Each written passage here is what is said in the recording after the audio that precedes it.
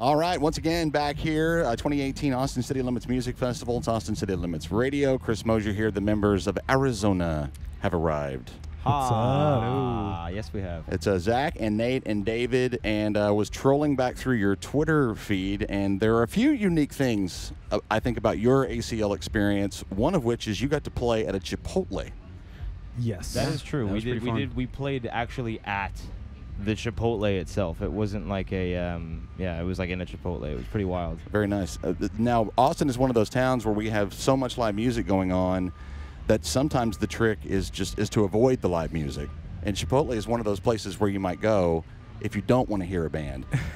Did you have people in the Chipotle who were shooting you a little bit of shade? We had a bachelorette party come through. Yeah. And they kind of, so it was like an after-hours show after Chipotle closed, and they had like chips and guac there and drinks. And this bachelorette party straight up came in, ate the chips, and left. It was pretty good. You know, like there was like a couple instances like that where we were like, I wonder who's here for the free guac, and I wonder who's here for the show. For the jams. Yeah. For the jams. We've got some buddies that play with Blood Orange, and they thought that Chipotle was open, and then they found us in there, and they were like, "You guys are playing here right now?" They're like, what are you guys doing here? Like, we were like, just we're trying to playing. get some burritos. Yeah. That's real cool. You know, we aim to keep things interesting. Of course, rolling up here, we've got it's not a bunny suit. It's not. It's a unicorn. It's a unicorn suit, Yeah. and it's a little bit muggy. It's not too hot out here yet, but explain, please. I went to Target, and I was going through the Halloween costumes, and this caught my eye, and I looked at it and I said, wow, what would be cooler than playing ACL in a unicorn onesie? So I bought it. Wonderful. And we also, you know, the uniqueness continues is that we have one of the very few and absolutely fearless mustaches that we're going to see in the entire. I am, wow, yeah, that's possibly the most wonderful and accurate thing anyone has ever said about my mustache. I appreciate that. Very nice. Great, yeah. Is there, taking a mustache like this on tour, are there considerations, care and proper training of the mustache? You know, it sort of just grows itself. I think, you know, anyone out there who's trying to grow a mustache and do it the right way and keep it all work, keep it professional, keep it right? happy. Yeah. You know, cut it at the corners of your mouth, right? Yep. Don't let it get too bushy. Just kind of feather it. Cut at the corners of your mouth, and then you know, you don't have to do a clean shave. You could just take a buzzer, no attachment, and do the Burt Reynolds. You know, but yeah. How much time is in on this mustache? As right my facial hair grows pretty quickly, so if I were to ever completely shave my face, it'd be back in 3 days, 4 days. Very nice. Wow, yeah. that is superhuman. Yeah. As is the mustache. Very nice. Yeah. Absolutely. So the band is largely centered around, well, you guys met at college. You're actually getting to do for your career what you learned to do in college. Is that accurate? Or would the band have been the same without the college experience? Well, Dave and I grew up together in New Jersey from a very young age, and the Arizona band as it sits here is maybe one half of the entire Arizona family or crew that exists, and it's been a bunch of friends for a long time that have met at different junctions and in different ways. You know, we met Nate because he was going to school, you know, in Boston. I'd visit him, and then he was also going to school in Boston. They can kind of elaborate on that, but we just, you know, came together in different ways throughout a period of maybe 10 years or so, and all had musical backgrounds and production and things like that.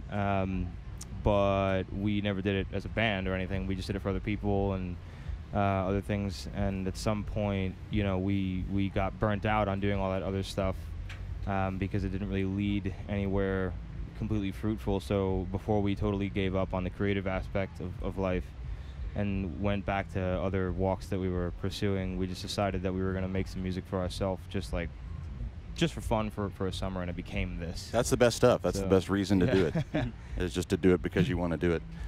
It's been a little while since a new album. Is there something? I know you guys are about to take a little bit of time off at the conclusion of a week.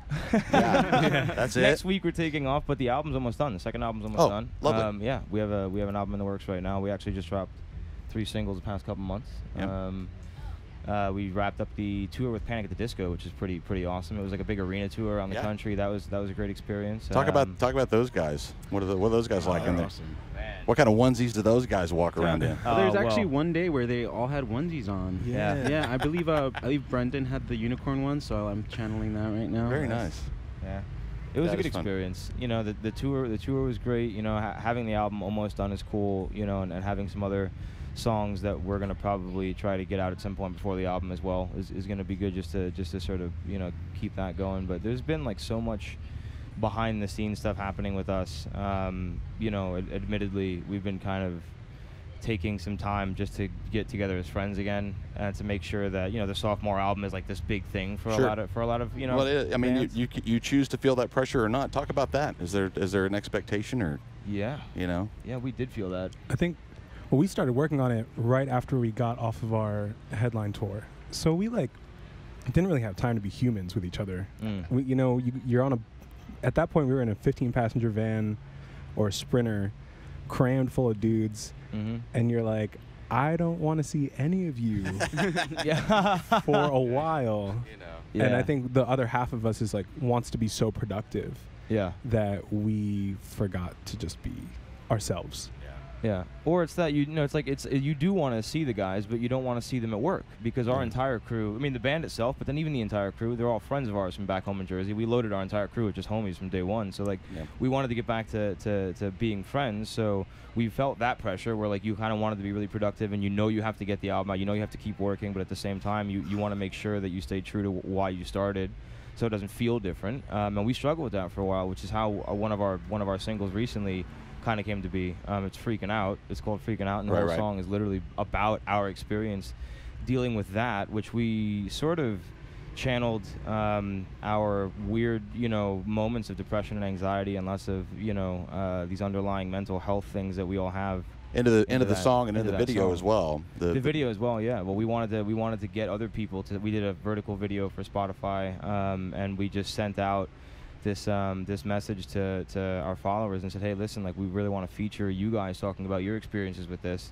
to sort of raise more awareness on the fact that, like, you know, it's like you can have a normal life and like have friends and have positive things in your life, you know, that will inevitably be affected by, you know, these circumstances that you're going to come into where you're going to start battling with these things that you can't control, so to speak, which is the you know, anxiety and depression and things like that. So we found our way to channel that with Freaking Out, and then it became, I think that broke the wall for us to say, you know, we became comfortable with it, we kind of faced it, and now we're hanging, and you know, it helped us get through the rest of the album, basically. Well, destigmatizing those issues is a big deal right now, and it's a great thing that's happening, so kudos for doing your part to get that conversation going in a healthy way. Very cool. What will you guys do on your week off? What do you look forward to? I just got a new old car. I just got a Mini Cooper. And I'm very excited to. It's a stick.